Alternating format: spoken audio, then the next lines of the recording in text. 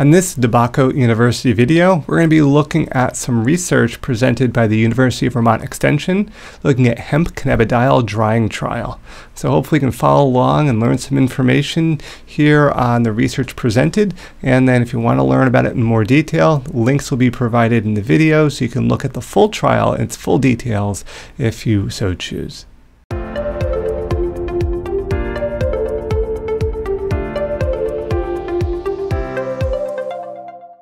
All right, let's get into the drying temperature effect on CBD content of cannabis based on the UVM data. And that's the University of Vermont Extension here.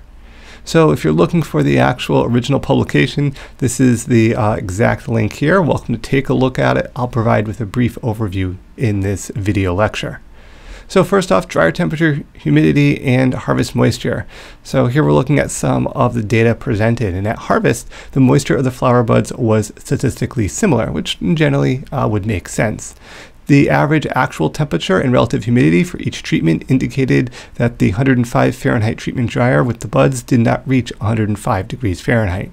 What does that mean? If we look here at the data, actual temperature, we can see that they had it set for 105 degrees Fahrenheit, but only got it up to 86.4 was the average actual temperature. They did note in the research they had some issues with this particular drying oven. It was unclear why the dryer was unable to maintain a consistent temperature over the drying period. This is what happens in science. The dryer had an average temperature that was only 7 degrees higher than the drying treatment at 80 degrees Fahrenheit there. So something went wrong with that particular dryer, but does not mean all the data here is null and void. There's actually some usable data here. When drying the bud and stems, this is bud and stems, at 105 degrees Fahrenheit, dryer did not reach its average temperature until after 7 hours and fluctuated the most in temperature in the first 3 hours as it warmed up. Although after the first 7 hours it remained more consistent temperature.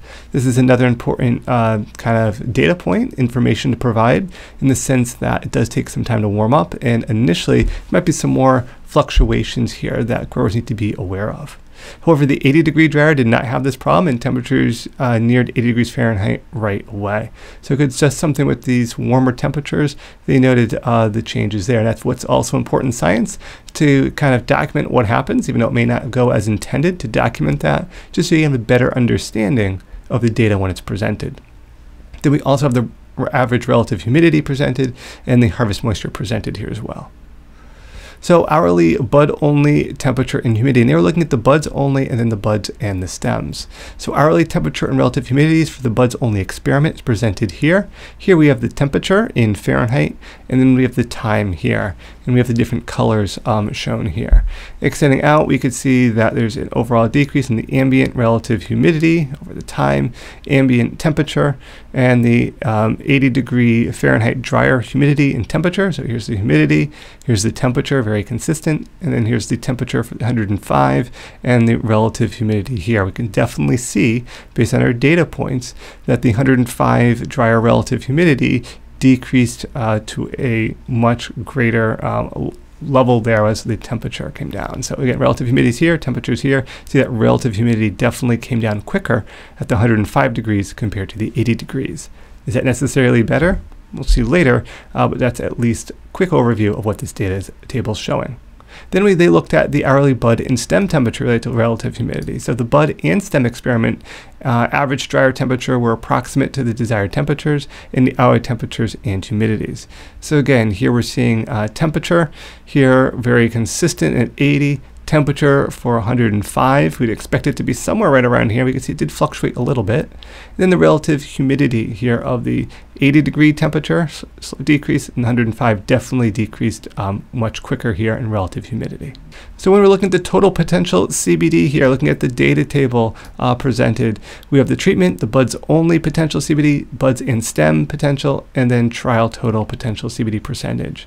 So in the buds only study, keep in mind this is the buds only column right here, the ambient temperature resulted in significantly higher total potential CBD than drying buds at 105 degrees Fahrenheit. So here we have a 7.71 percentage compared to only a 5.88 percentage point here. The total potential CBD of the buds dried at 80 degrees Fahrenheit did not significantly differ from the higher and lower temperature treatments and resulted in CBD percentages between the two extremes. So here's the ambient temperature, and then here's 80 degrees Fahrenheit. It was a little bit less, but not majorly less, even when they looked at the stats. When drying bud and stem materials, let's look at this column here, there was no significant difference between the CBD concentrations of 105 and 80 degrees Fahrenheit. So that's a kind of important little note there. And this study should be repeated because of the issues that they had with the dryers maintaining consistent temperatures. So again, just keep that in mind there. But we are noticing some initial data that there could be differences here noticed with the different temperatures. So this kind of gets into the speed versus quality kind of concept or idea. While the use of higher temperatures resulted in faster drying times, we saw the graph, impact of drying temperatures on the quality of their product should be taken into consideration. In this trial, drying at a higher temperature above 80 degrees Fahrenheit resulted in significantly lower total potential CBD concentrations.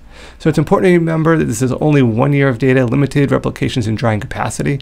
Further research is needed, and this trial should be replicated with dryers that are more accurate. But it gets into the concept of speed versus quality. The faster you go, the less quality you might be getting. So again, speed versus quality is something to keep in mind. So looking at the data here, ambient or 80 degrees Fahrenheit would be kind of the maximum. Wouldn't want to go much more than that, even though it might quicken up the process of the drying, might speed up the drying process.